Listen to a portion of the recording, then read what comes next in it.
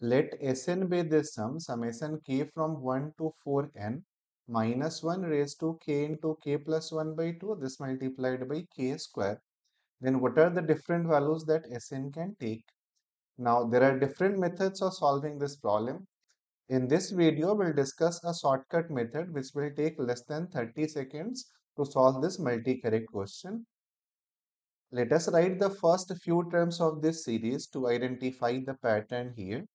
Basically, this exponent k into k plus 1 by 2, if this is odd number, then we'll get minus sign before k square.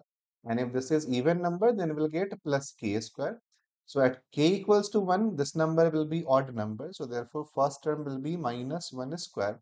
When k is 2, we'll get 2 into 3 by 2, an odd number. So the next term will be minus 2 square. For k equals to 3, we'll get 3 into 4 by 2, which is even number. So the next term will be plus 3 square. And similarly, when you calculate the next term, you will get plus 4 square. After that, you will get minus 5 square, minus 6 square, plus 7 square, plus 8 square, and so on. So basically, the pattern will be you will get two negative terms, then next two will be positive terms, again two negative terms, and so on. And now after this, what we can do is we can combine the alternate terms, means we can combine minus 1 square and plus 3 square. So these two will write as 3 square minus 1 square.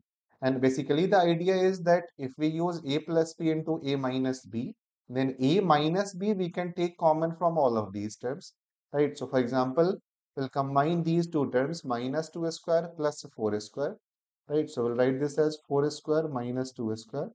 Next term will be again 7 square minus 5 square. And after this, we'll get 8 square minus 6 square and so on. And now you can see that from all of these terms, you can take 2 common. So then we have 3 plus 1. Similarly, 4 minus 2 we have taken common. So we'll get 4 plus 2, 7 plus 5. And now you can see that we are getting the sum of natural numbers. K is from 1 to 4n. So basically in this series, we have first 4n natural number. And sum of first 4n natural number will be 4n into 4n plus 1 by 2. 2 you can cancel. So basically Sn will be 4n into 4n plus 1. Now you can see that all of these options are close to 1000, and you can recall that 32 square, this is 1024, right? So if we calculate sum of first 8 terms, then you will get 1056. Now in place of n, if you substitute 9, then you will get S9 as. Therefore, the right answer for this problem will be option A and D.